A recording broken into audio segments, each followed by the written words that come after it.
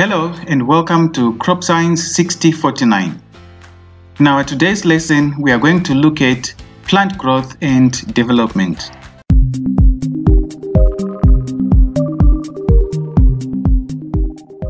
By the end of the lesson, you must be able to describe the phases of plant cell growth, discuss plant growth and development.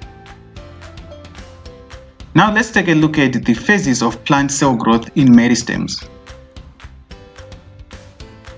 The first phase is the phase of cell division, or the meristemic phase or the formative phase. During this phase, a plant cell divides by mitosis and it occurs in the zone of cell division.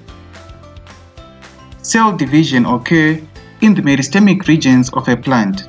One daughter cell remains in the meristem while the other goes on to become a part of the permanent plant body. Next, we have got the phase of cell enlargement, or the phase of cell elongation. It occurs in the zone of cell enlargement. The cell enlargement plays an important role in contributing to the size of the tissue and organs of plants. The daughter cells produced by division of meristemic cells increase in size mainly by synthesizing protoplasm, absorbing water, developing vacuoles, and adding new cell wall material to the stretched, thin elastic walls to make them slightly thicker and permanent. Cell enlargement may be linear or in all directions. Increase in the length of stems and roots is mainly brought about by elongation of cells. The pressure potential developed inside the cells stretches their thin cell walls. The next phase is the phase of cell differentiation and specialization, or cell maturation. During this last phase, the enlarged cells eventually acquire a specific size and form according to their location and role following biochemical, physiological and morphological changes. That is, the cells undergo specialization or transformation. Each cell becomes specialized for its own particular function according to its position in the organ with respect to other cells. As a result, various kinds of cells get differentiated.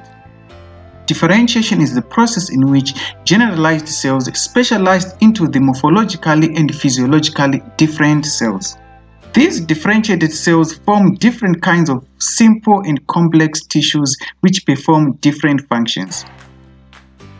The greatest change occurs in the procambial strands, which differentiate into vascular bundles. Now let's take a look at plant growth. Plant growth is the irreversible permanent increase in the size of a plant, or its parts, or even an individual cell. In plants, different stages of plant growth include seed germination, development into seedling, and taking shape of an adult plant.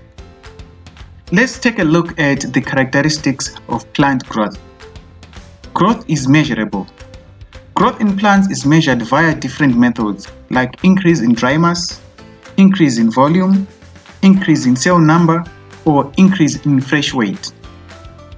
It is generally indeterminate. That is, growth never ceases or stops. Plants possess the ability to grow throughout their lifetime. Let's take a look at the types of growth in plants. First of all, we've got primary growth. This is the first form of growth to occur in a plant. Primary growth extends the length of a plant both above and below the ground. It is the result of the activity of the apical and sometimes intercalary meristems. Monocotyledonous plants and herbaceous dicotyledons are built up only by primary growth. Now let's take a look at secondary growth. It is the growth that occurs after primary growth. The process of secondary growth is controlled by lateral meristems. As mentioned before, lateral meristems include vascular cambium in woody plants and cork cambium. This is when the root and the shoot system of plants grow continuously from germination stage to the death or throughout the lifespan of the plant. Next, we have limited growth or determinate growth. This is when leaves, fruits and flowers stop growing after attaining a certain size. Next, we have vegetative growth. This is the earlier growth of a plant producing leaves, stem and branches without flowers. Next, we have reproductive growth. This is when plants produce flowers, which is the reproductive part of a plant. Now let's take a look at the plant growth curve. A plant growth curve is an S-shaped curve obtained when growth is plotted against time. It is also called a sigmoid curve. The curve mainly shows the 4 phases of growth, which are, first of all, we have got the lag phase. This is when growth is very slow. Next, we have the log phase or the grand period of growth or the exponential phase. During this phase, we have rapid growth of plant. Next, we have the diminishing phase. And during the diminishing phase, this is when growth slows down. And lastly, we have the stationary or the steady phase. This is where growth finally stops. Now let's take a look at plant development. It is the term that includes a sequence of qualitative structural changes that a plant goes through its lifetime, from germination of seed to senescence. It is the progression from earlier to later stages in maturation. That is, a fertilized ovule develops into a mature crop. It is the process whereby tissues, organs, and whole plants are produced.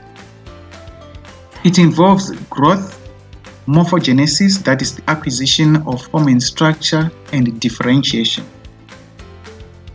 The development changes may be gradual or they may be abrupt.